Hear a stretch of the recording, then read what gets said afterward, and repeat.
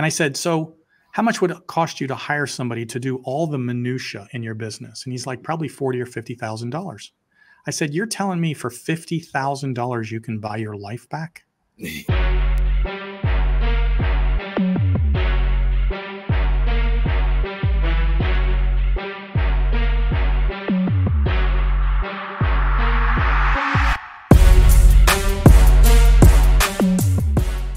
Welcome to another episode of Entrepreneurship Exposed, hosted by your guy, Beez, where we talk about everything related to entrepreneurship, but always with a twist of mergers and acquisitions. Now, before I introduce our guest today, I have to tell a little quick story. In the very beginning, as I was trying to find my way in entrepreneurship, right? Even before, actually, when I was still in my 9-to-5, I used to always say I didn't like Tony Robbins. And everybody was like, well, you don't like Tony Robbins? I was like, yeah, because, Tony Robbins says, if you believe, you can achieve, and blah, blah. And that's all cool, but I wanted to know how. I needed some more, some tangible information, not just this motivational stuff that I already had, the motivation. But then as time goes on, and some of you may have heard the story before, but as time went on, I realized that, Tony is not actually selling motivation. It's more mindset. And I realized very early on how important mindset is to being an entrepreneur, period. Regardless of if you follow the path that I've gone as an investor and focus on acquiring businesses, or you decide to go the startup route and take your chances with, more than 80% of businesses are gone in 5 years when they start up. So it led me to realize that this mindset is so important. And that's why I'm looking forward to this conversation today. Because we're not going to go into just one specific area of entrepreneurship. We're going to talk about that resilience that is necessary to be an entrepreneur. And it all starts with the mindset. So, ladies and gentlemen, join me in welcoming our guest today, Mr. Brian Will. How you doing, Brian? Beez, I am so excited about doing this podcast. I love this, man. This can be fun. Oh, awesome. See, I could tell a real entrepreneur when they get excited about it. They're like, oh, go in and, it's actually rock and roll. This rock and roll is a fun topic, although there's some scary aspects of it, right? So I'm looking forward to hearing your perspective on this. But let's start by, introducing yourself. Tell the people more about who you are and how you came to where you are today. Gosh, Beez, my background is so long and varied. I'll try to squeeze this into about 45 seconds. It's called 35 years of entrepreneurship. Although I started out as a high school kid who failed out at 16. Managed to get back in, got kicked out of the house at 18, joined the military because I had no place to go. Tried to get a job afterwards, kept getting fired, finally decided I was such a terrible employee, I should probably start my own business. And that's what I did. And my first business was a struggle. I had no idea what I was doing. I failed. And then it started doing good. And as I like to say, it did good until it didn't. And then that business collapsed. I lost everything, my house, my cars, my health insurance. My daughter needed open heart surgery. I couldn't pay for it. But you know what? You still press on. And so 20 years after that first failure, 2 venture capital exits, 1 private equity exit, consulting to Fortune 500 companies, public and private, wrote 4 books, got into politics, own a chain of restaurants. I mean, I've done so many things, I can't even remember all of them. And that brings me to where we are today. And the culmination of my career is I'm on your podcast. This is awesome. Hey, I love the, flattery will get you everywhere. So. But, I love that condensed story, right? Because it started off in the beginning with you realize that you weren't a good employee. And then I have a lot of people who feel that, well, if I'm not a good employee, I don't know if I'd be a good, owner of a business. I'm like, why the two are not, they're not mutually. They are mutually exclusive, actually. It has nothing to do with how you would run the business versus how you work for somebody else. Right. Because if I think about it for myself, I think I wasn't that great of an employee either, because I always had ideas on what else should be done, and it wasn't being implemented. So I was just like, well, whatever, we're going to do it this way, and it's not going to work. So that's not the best employee, but that was the start of your resilience. Yes. Right. And so dig a little bit into what really helps you or helped you to get through those failures, or I don't even like to call them failures, those lessons. What helped you to get through those to keep pushing through? All right, guys, before we get into the full episode of Entrepreneurship Exposed, I just want to take a moment to thank you all for supporting this channel. This channel means so much to me. You all mean so much to me because this information is the type of things that I wish that I knew when I was like 17 years old, right? We're talking about wealth creation strategies, not plays. Never talking about, hey, we could run this quick play to make some quick money. This is all about sustainable strategies that won't go anywhere. Whatever else you may be doing, this information will supplement it and help you take it to a whole nother level. So what I would love to ask each and every one of you is if you could like, comment, subscribe, turn on the notification bell, do all of that for me. It supports the channel, it helps us to grow, helps us to get this information out to more people so that we could change more lives. So thank you again for supporting. Make sure that whatever you see in here, whatever you learn in here, that you go and execute on it. And then drop a comment and let me know how it went out for you. Hopefully I'll even see you in the BBI where I teach how to acquire businesses and everything about entrepreneurship. Let's go. What helped you to get through those to keep pushing through?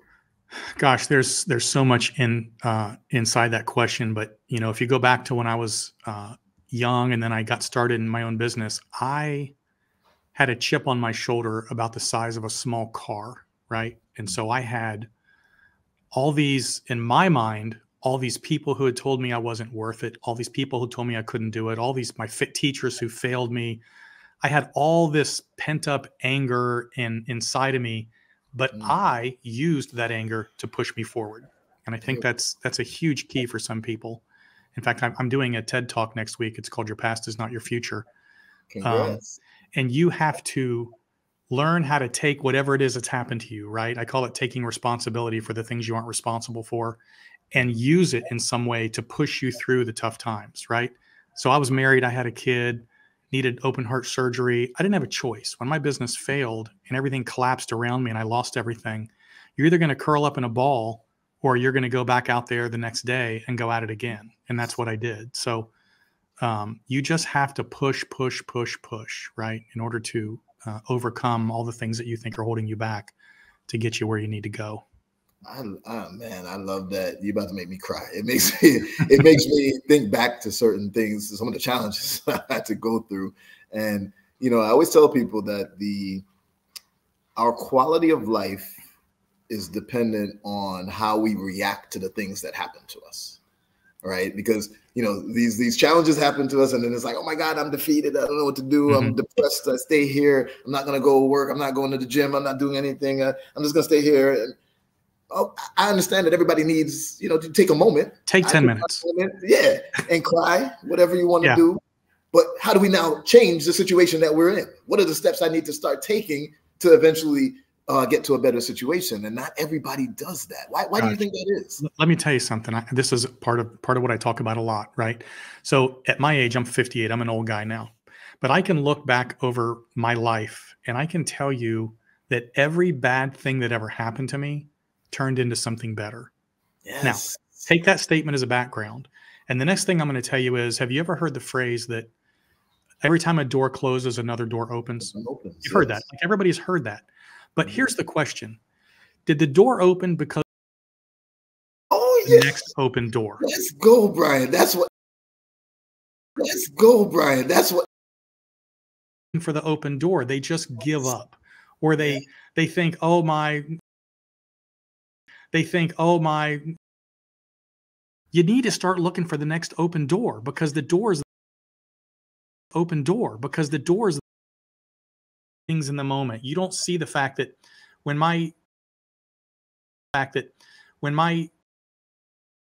that forced me to change industries and go into insurance. And because I went into insurance something and I got acquired by a venture capital firm, I would not have got into insurance. I would not got into a venture capital deal, which I got to tell you, I hated landscaping. But when it failed, I didn't see all the things that turned into something better. And even people who work for me, they say, I have no idea what's going to happen next. Something better next. something better. Yes. Everything's going to be okay. I love that. I love that. Mergers and acquisitions in there, and develop other who will go into different acquisitions with me. And I talk about life is determined by how you react to things. Mm-hmm. But the other thing is this. I'm going to manifest my great life. The thing with manifesting it is that people start with the visual. That's how we manifest it. You got to first see yourself in it. But then so many people stop there. It's like manifesting means like I'm just going to think about it as it's going to happen. No, manifest means making it happen. Still got to execute. Doors, looking for those doors that open up, not just waiting for them to open up, executing, like you said. I love that you were mentioning that. You know, I'm actually just taking it as justification and vindication. I'm vindicated for been telling my community that for the longest. But I love it. I love it. So you basically then got into an exit, right? I'm going to jump to that since we love the M&A side of it, right? Having no idea that it was going to happen. Yes. So you did not go in planning for an exit, right? No, I'll tell you the quick story, Beez. So I started selling insurance, health insurance back then. And this was pre-internet, right? And we used to have to go door to door and go see people and get wet signatures and collect physical checks. And I've always called myself ambitiously lazy. It's one of my favorite terms. And that means I'm willing to work really hard to figure out how to not work hard. And so I'm going door to door, but people half the time wouldn't be there. And I'm like, there's got to be a better way to do this. So I called this insurance company I was working for and I said, hey, can I just, instead of going to see them, do it by fax? And they said, nobody's ever done that before. And I said, oh, well, I want to try. And they said, all right, well, we'll let you try. You're the only guy in the country we're going to let try this. And a year and a half later, I was the second largest insurance agency in the country with 5 people in my office competing against field operations with hundreds, because we were sending faxes out, faxes back, doing everything over the phone. And they were like, holy crap, this is unbelievable. Well, guess what? This was 1999, the dawn of the internet. And these internet companies are trying to figure out how to sell insurance online. And I'm the only guy out there doing it on a fax. And they said, we want to acquire you. And so I got acquired just like that. And next thing you know, I'm sitting in, I got acquired just like that. And next thing you know, I'm sitting in Sand Hill Road in a venture capital firm talking about how to revolutionize the health insurance industry. I had no idea that's what I was doing when I did it. All I knew was I didn't want to drive around town. Yeah. That's it. I love that. I love it. So I don't want to say that you fell into it, into that exit, but it's kind of like you fell into it, right? A lot of times people think for an exit and an acquiring company to be interested in you, you have to have some sort of IP or some very specific technology especially nowadays, everybody thinks, some very specific technology that you're doing that no one else is doing to be acquired. That's not the case. And in your case, it was a process related thing because your process was more efficient and it led to more revenue. They were like, hey, we want this company. So I love seeing then it took one step further. Now that we have all this venture capital money behind us and we're trying to sell insurance to these people online, we came up with another idea is why don't we just provide our technology platform to the current insurance carriers and their hundreds of thousands of agents and let them use our product instead of us just using it by ourselves. Yeah. And the next thing you know, we raised more money. We sold the very first health insurance platform online. That company ended up going public. And it's, it provides majority of the Medicare data behind the Medicare scenes today. Hey, I got a better idea. And we went out and did that. And then we did it again and again with different companies. But success is a progression, Beez, as you know. I always like to say IBM started off selling typewriters. DuPont started off selling dynamite. Everything you do in business is a progression. If you just get better and better at what you do, you're going to be in good shape. If you don't, that's when companies tend to get in trouble. Definitely. I love it. And, we got to go back for a second to your, what was it? Something lazy. What did you have? Ambitiously lazy. Ambitiously lazy. Okay. So I'm going to steal that from you every now and then, but I will always give you credit for it. I'll say, I heard from Brian Will, ambitiously lazy. And here's the reason why I want to dive into that a little bit more. My goal, and I talk about it all the time on the internet, is I don't want to be the CEO of nothing. And everybody loves that word. I want to be the CEO. I want that. Very sexy. And I'm like, no, that's another job. And honestly, my goal is not necessarily financial wealth. It's time wealth. Freedom. I want my time back, my freedom. Yeah. So if that's the case, I'm going to make certain decisions that may not provide me the most revenue, but it'll provide me the most time back.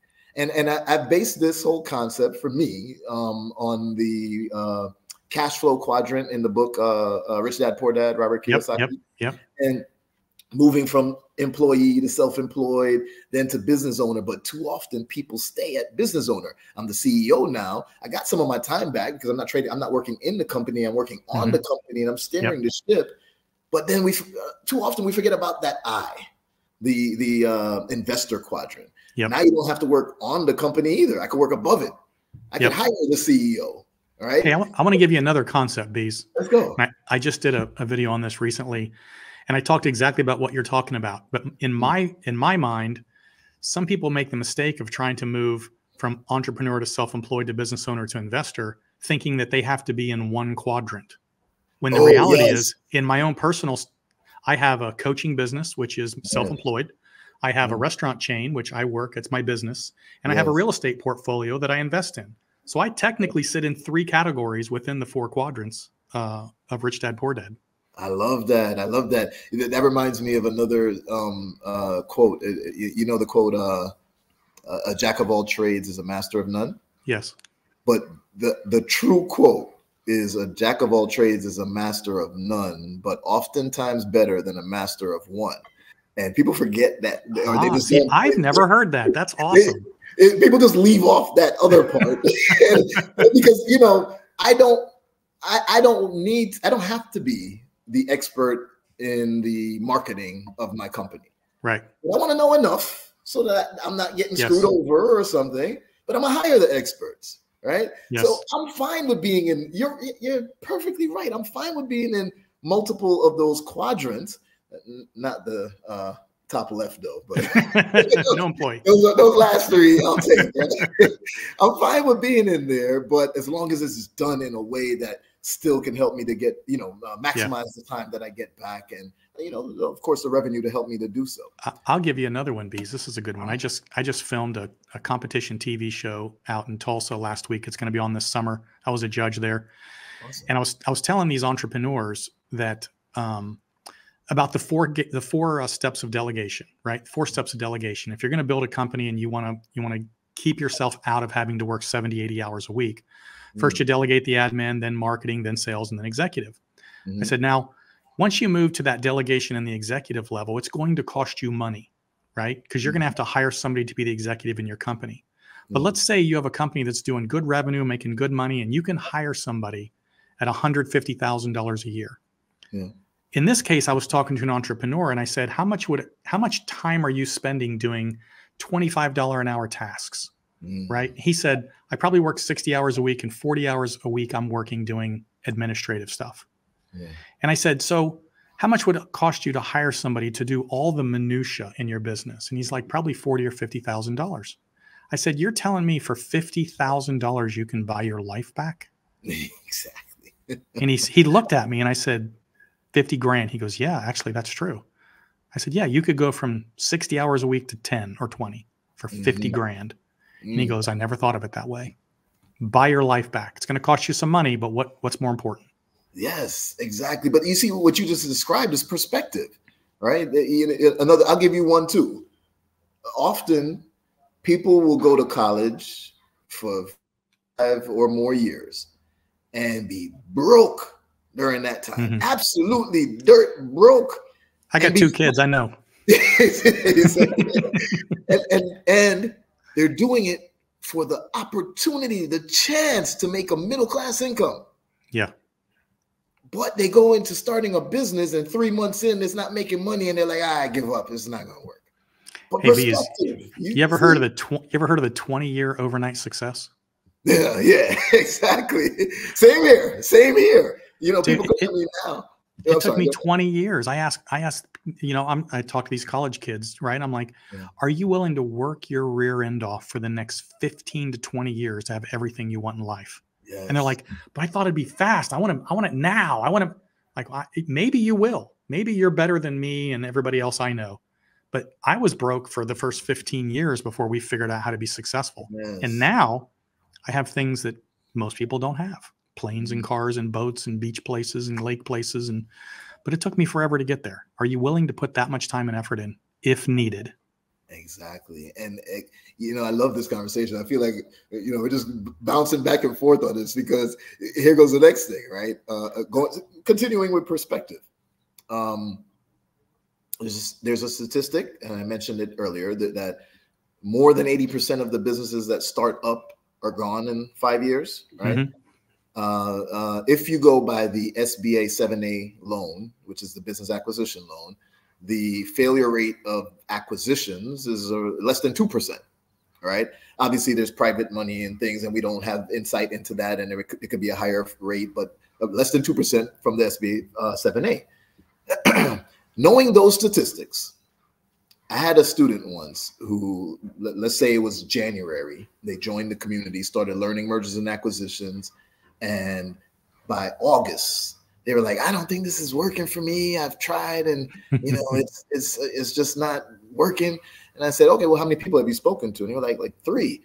3 people. And then here's the kicker. After me telling them that, no, it's a numbers game. I find 100 potential deals. I speak to 20 of those 100, and then I end up with 1 or 2. But that's 1 or 2 multi-million-dollar companies. So this same student, within another 2 or 3 months, got into an LOI on a potential deal, and they were so happy. And I was like, okay, so it took you about 9 months to get to a multi-million-dollar company when most people don't even get to 7 figures in revenue, and most businesses are gone in 5 years. Mm-hmm. Don't you see the benefit, the perspective here? But that's another issue that people don't. They don't want to wait for the time, right? Yeah. You're telling them that, it's going to take some time, but they're like, but I need it now.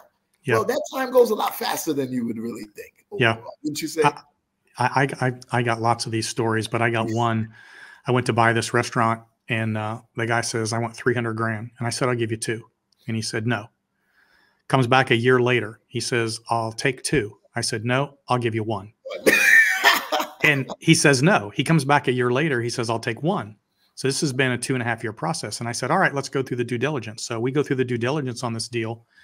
And in the due diligence, I found that he had already taken another job. He was ready to move. His franchise agreement was coming due, and his rent lease had to be re-signed in the next 60 days. And I went to him. I said, look, I'm not even going to give you 1 now. I'm going to give you 0. And he goes, what do you mean 0? I can't take 0. I said, well, I know in 60 days you're moving, your lease expires, and your franchise agreement's up. So what's my offer? And he's like, I can't take 0. I said, all right, I'll give you 10 grand. He goes, done. Wow. So don't fall in love with a deal. There's always another one, right? Yes. Do your research, find out why the person's selling their business, because you never know. I heard 75% of businesses that go for sale never sell anyway. Yep. Right. Exactly. And the other 25% generally don't sell for what they were asking. Yep. In this case, I was willing to wait it out, and I got a business that was doing $1.2 million a year in revenue and making 6 figures in profit. And I bought it for 10 grand. I need you to come and speak to my students in the community because they need to hear these things to see that it's not just me. I love it. I love it. It's and there, I have more deals like that. It's amazing. Yeah. You just have to take the time, don't get emotionally involved, and work those things, and eventually you'll get them. So elaborate a little bit more on how you got into the acquisition side of things. Because after you had your exit, what really happened to then shift you to say, hey, let me start buying some companies too? Well, in this case, my first ones I started buying were restaurants. And that's a cliche for people who end up selling a company, making a lot of money, and everybody thinks, oh, I'm going to go buy a restaurant or a bar. I was going to be Sam Malone from Cheers, if you remember that show. Hey. Just get on the bar and, hey, Norm, how's it going? And so I did, and bought my first one. Literally, we're sitting in a bar. I used to take my employees out for happy hour. And they were like, we come to happy hour 3 nights a week. You should buy a restaurant. And I was like, that's a good idea. So find one. And the next day they were like, oh, the restaurant we were sitting in last night's for sale. And I said, buy it. So within 2 weeks, we owned it. So I own this bar now, and I'm in there being an idiot, standing up with the band on the weekends, pretending like I could sing and giving drinks away. And after a year, I'd lost like $75,000. And I thought, well, that wasn't as much fun as I thought it would be. So I bought 4 more, because that's what we do as entrepreneurs. We quadruple down. I figured if I had more, I could make more money. And I bought them, by the way, for $0. That's another story I didn't tell you. There we because go. We bought. Here's a key for you if you want to do acquisitions at this level. Beez, look for distressed owners, not distressed businesses. Yeah. Because distressed owners means you have a decent business with a bad owner. Versus a bad business. You don't want a bad business. You want a bad owner. And I found 4 more restaurants with a distressed owner, and I ended up acquiring, almost $6 million in revenue on those 4. And then sold the first one, and then I figured out how to run restaurants, and I've had 15 since then, and I still own 4 of them. So distressed business, not a distressed owner, or distressed owner, not a distressed business. That's the key. How would you so I focus on what I've been calling it and focusing on is motivated sellers, right? How would you differentiate between distressed seller versus motivated seller? Is there a difference, or Nope. Most distressed owners are motivated. Okay, I just want to make sure. But you got to look at the books. If you look at the books and you see a solid set of bones right there, this is something that's actually working, but I can see that the owner's just making bad decisions for whatever reason. In this case, this guy had $2,000 in bounce check charges in the first 10 months of the year. Oh, wow. Okay. And I was like, what the heck? And then I realized what was going on. The owner was doing things he shouldn't be doing and wasn't paying attention. And his father had passed on and left him this business, and he didn't know how to run it. And I'm looking at it going, this is a gold mine. So we ended up getting him out and getting me in. You ever read a book called The Alchemist? No. In it, it talks about, there's a famous saying from it, a famous quote, and I may get it a little bit wrong, but something like, when you really want something, the whole universe conspires to make it happen, right? So when you're fully focused on, I want this, I want that, everything just starts happening, just falling into place. It's kind of like that manifesting, and the open doors just start opening. It's the open doors. Exactly, right? So I'm looking at that right now, because what you just described fits an acquisition or a potential acquisition that I just looked at this week. And great. And if everything is accurate, it's great. But the owners are, baby boomers. They're like in their 70s. They're retiring. They hate technology. Their books are non-existent. They're like, listen, you can look at the bank statements and our tax return. That's the only 2 things we got. There's no P&Ls. There's no balance sheets. There's no nothing. They just really decided to even give QuickBooks a try in the last few weeks. So, but at first I'm like, this is, even if it does prove to be a good business, it's going to be a whole lot of due diligence for me to go through. And I was like, maybe not. But I think now the universe just put Brian Will in front of me. And said, hey, you know what? It's a distressed owner. Go ahead and just explore it. It could be a huge boom for you. So thank you. If you've got access to even somewhat of good information, you can piece together a P&L. Listen, if you know how to run a business, you know how to run a business, right? So my expertise has never been in what I call the tactical side. Tactical meaning the technical side, which is like, I don't know how to cook. Literally. I don't know how to make drinks. If I go into my restaurant, I don't know how a seating chart works. I don't know anything about running a restaurant, nothing, but I know how to run a business. There you go. Okay. So if you know how to run a business, you generally know how to run a business. I'm the operations guy. I work in the back end.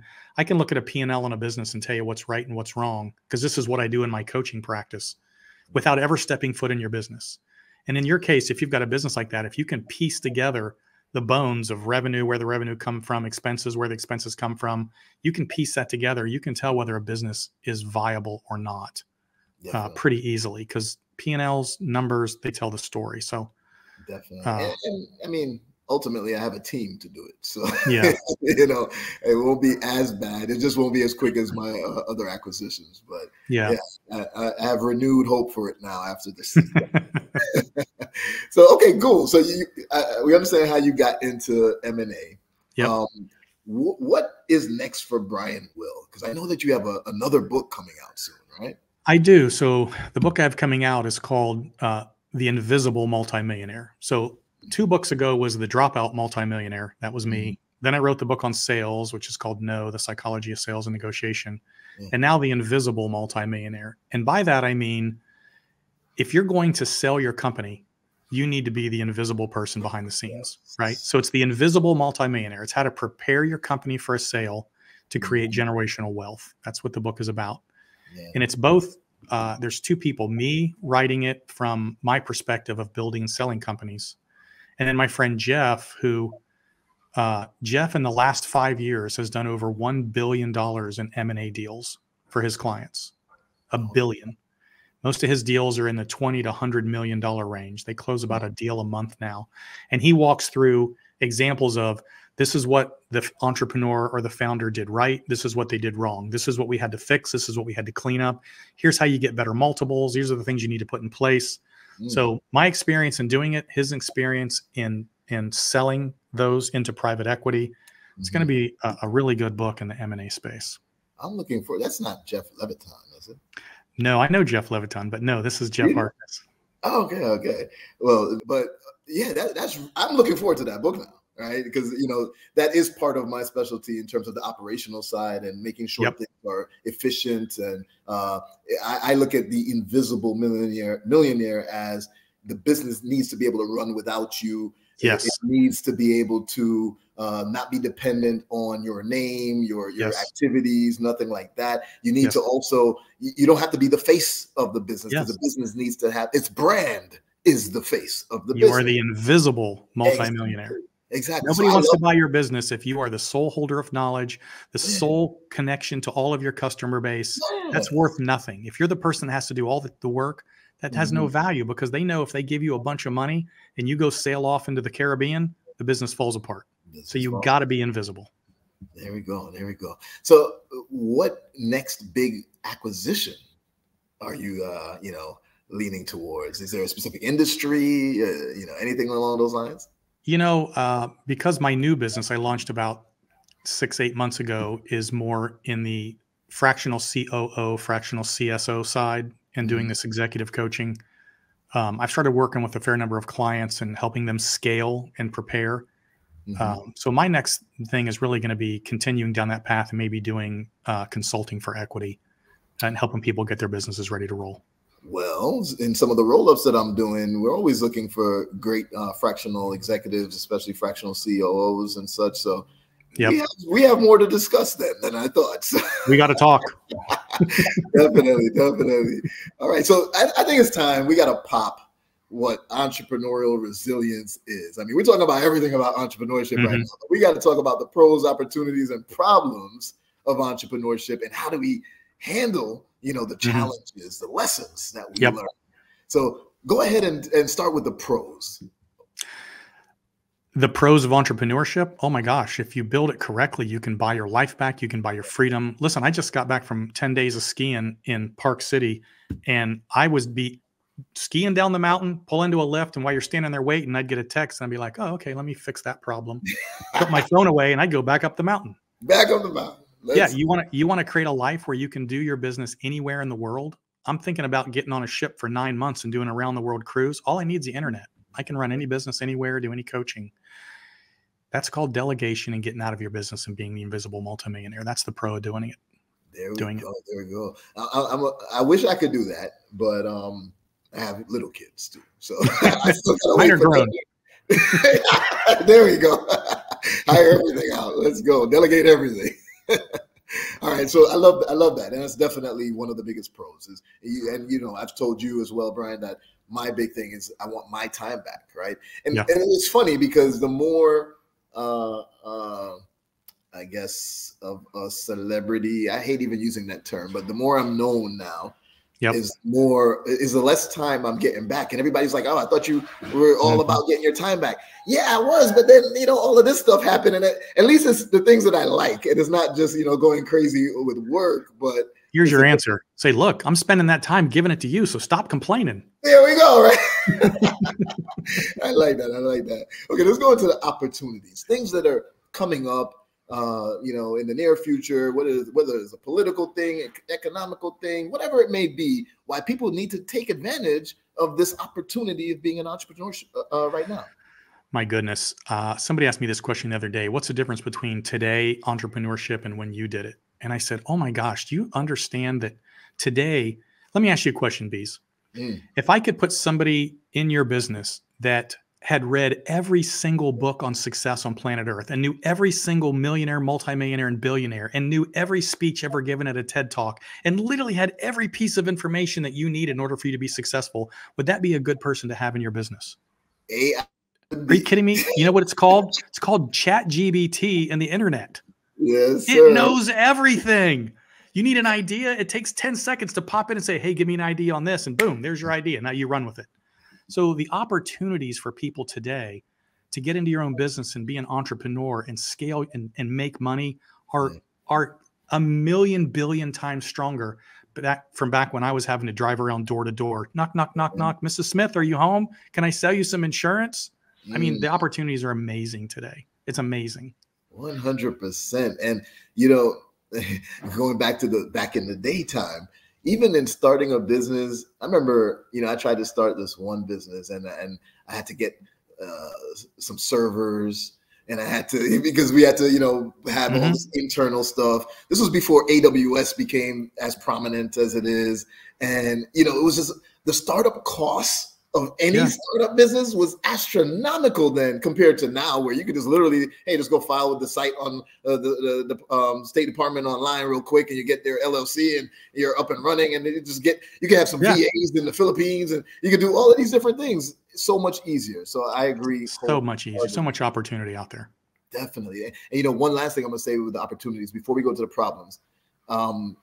This is gonna be a gem for everybody that's listening, right? So one of the things that we're doing internally in one of my companies, actually in the BBI, is we're utilizing AI, specifically ChatGPT, where we're able to put in to ChatGPT and create our own custom persona. And that custom persona is being fed information from Warren Buffett, from other great investors, people in the M&A space, feed that information into them and create this super investor persona, this super investor knowledge, right? Now, when we ask that persona questions, it's going to give answers based on what all of these other amazing investors did. That's what I'm talking about. You see what I mean? Like, that's absolutely insane. Yes. And on top of that, I could feed it with my own videos and speeches and things, so that if I wanted it in terms of posting content and articles, I can say, hey, write this article with your knowledge as this super investor, but utilize the terms and the vernacular that Beez would potentially use. Yeah. And bam, like that. It's absolutely amazing. I literally did this last week with another conversation I was having with somebody, and we just recorded the whole conversation back and forth, fed it into ChatGPT, and I said, organize this into bullet points, highlights, and summaries. And 20 seconds later, I look like a genius, and all we were doing was chatting with some dude back and forth. Yeah, I love it. It's amazing. So that is the greatest opportunity, I will say, for sure. But now we got to get into the most important aspect, and that's the problems, right? And I say most important because too often people see all the glitz and the glam of everything, including entrepreneurship. Oh, if you see me driving a Lamborghini, it's like, oh, wow, I want to be an entrepreneur like Beez. You don't know what I had to go through. You weren't there when I couldn't pay the bills. Exactly. So talk about some of the major problems and specifically the resilience to get. Sure. So I'm going to give you this is a little part of my speech, right? So let me ask you a question, Beez. You ever heard the phrase that you have to fail to succeed? Yes, sir. That's BS. Ooh. You know what? You can learn. Failure leads to failure. If all you ever do is fail, all you will ever do is fail. Learning from failure is what propels you to success. Do you know people in your life or your business or your world that can't seem to figure it out and fail at everything they do? Yes, I do. That's because they never learned what they did wrong. Oh. Okay. Learning from failure is how you succeed. Now, keep that in mind for a second. So I do this thing called the 100 Steps to Success, wherever you are to wherever you want to be. And that 100 steps to success are essentially 100 lessons that you need to learn. And it's not just 100. I'm making the 100 up as an example. Yeah. But everybody starts out in their entrepreneurial journey at a different level on that 100 steps. If you have money, you might start at step 5. If you have money and the right parents, it might be 10. If you have money, parents, and an education, it might be 20. Money, parents, and education, and the right backing, you might start at step 50. I started at 0. Other people might start at -10. All of us have a set of lessons that we need to learn to get to where we want to go. And if we will stay resilient and not quit and learn from every failure, you will work your way up that ladder of lessons until you get to the top. I said this earlier, I'm a 20-year overnight success. I failed miserably, lost everything for years and years and years because I had more lessons to learn than you do. I put 3 or 4 or 5 people in a room. Each one of them will have a different set of lessons, and it may be different than the person beside them. You can't judge. I love this saying. Don't judge your page 1 by somebody else's page 20. Yes. You got to start where you start. You were dealt a hand of cards, and that is what it is. You can either whine and cry about it, or you can go learn the lessons you need to learn to get where you want to go. But you can achieve anything you want if you will go through the lessons, understanding that those are just the ones you need to learn, and there's no damn shortcut. But if you'll keep pressing forward and keep learning, fail, learn, fail, learn, fail, learn, eventually you will get there. I went from less than $100,000 a year to $1 million a year in 1 year because we learned and then boom, it hit. And from there, I've almost never made less. Wow. So that's the problem. The problem is too many people quit because, as you said earlier, they hit the first lesson and they fail and they're like, I don't want to go forward. They hit 3 or 4 or 5 and they're like, it's too hard. It's never going to happen. And they just don't realize that they could have been on step 99 of 100. I had no idea the year we went from less than 100 to $1 million a year in personal income that it was going to happen. I just kept pushing and pushing and pushing and pushing. I call it entrepreneurship as like standing on an edge of a cliff and staring into a dark abyss. And there's somebody on your right shoulder going, don't do it. That's usually your friends and family, by the way. Yes. Because they're afraid. They don't want you to get hurt. Don't do it. Don't do it. You don't know what's down there. And you got your entrepreneur friends over here going, jump, jump, jump. I swear to God, there's rainbows and unicorns at the bottom. And you're like, I don't know what to do. And then you jump. And sometimes you might have to fall for a long time. But I promise if you don't quit, you're going to make it. Oh, man, that is a powerful message right there. And so true. I mean, I couldn't have said it better. There's another book that's actually one of the books that shaped my entire entrepreneurial career. It shaped my perspective on what could be accomplished. You're gonna chuckle at the name, but it's. Have you ever heard of a guy named Reginald Lewis? I have not.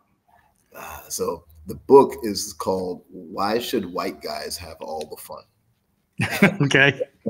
And it's the story of Reginald Lewis, who was the first Black billionaire in America, but nobody knows his name. This guy was the Jackie Robinson of business. Okay. He acquired Beatrice Foods International, or Beatrice International Food in the 80s. Okay. Made him a billionaire. This is a guy from absolutely nothing, had no money, no nothing. He did. In his corporate career, he became an attorney. So I'm not saying like he was absolutely broke, sure, but he used none of his money because he did an LBO, a leverage buyout, in order to get Beatrice Foods International. And the story is told in the book about how there was a couple of failures, failed attempts at acquiring other companies before. And then one in particular, I can't remember the name of the company, but one in particular lasted a year and a half, maybe 2 years of courting back and forth. And then 2 or 3 days before closing is when they pulled out. And, he went into a slight depression for a little bit, but then he said, I'm just going to resign to the fact that I was not ready. How do I get ready now? Mm-hmm. And that changed everything for him because he was, and it's not that he did anything wrong. It was actually something on the seller's side that they decided to pull out, but he still said, no, I wasn't fully ready. So let me reassess. Let me assess everything that I did. And how do I get ready for that next one? We call this post-failure analysis. Post-failure analysis. You can also do post-success analysis, but you should do that every single time. Can I course. tell you one more thing, Beez, before we jump? Yeah. You know those 100 steps to success I told you about, and everybody's got lessons to learn, and you're going to have to go through the lessons you're going to have to go through, period. There is a way to skip lessons. There's a way to accelerate your way up that ladder. Mentorship. And it's called coaching and mentoring with somebody who has been there and done that, who can say, hey, Beez, don't do that. That's not going to work. Hey, Beez, do it this way. That's going to work. Hey, Beez, don't do that, and do this. I swear, if you do what I'm telling you, you will accelerate that timeline significantly. So I tell entrepreneurs all the time, Tim Cook, who runs Apple, has a board of directors, and he has a personal coach. One of the smartest guys out there running one of the biggest companies. If he needs that much help, what in the world do you think you're doing it all by yourself? Yes. Get a coach, get a mentor, skip the steps, increase your speed to success. Let's go. That's a powerful way for us to wrap this conversation up. Man, this was an awesome episode of Entrepreneurship Exposed with my new friend, and we got so much more to talk about. But Brian, tell the people where they, how they can get in touch with you. Where's the best place to communicate with you, and any services that you have? Yeah, sure. My website is brianwillmedia.com. brianwillmedia.com. My books, my podcasts, my blogs, my newsletters, and my new school platform, if you ever heard of that, is on there. So all my coaching programs, everything is brianwillmedia.com. brianwillmedia.com. Okay, we'll make sure we put it down in the description below. But Brian, thank you so much for coming on Entrepreneurship Exposed and helping us to expose what it truly means to be resilient as an entrepreneur. All right, so thank you again. Y'all already should know what to do. I hope everybody knows, right? You should already have subscribed. You should already make sure that you're sharing this information, sharing these episodes. Make sure if you're watching on YouTube, you turn on that notification bell too, so you don't miss conversations like this with Brian Will. Brian, thank you again so much, and I hope to see you soon on the next episode. Beez, it was awesome. Thanks, buddy.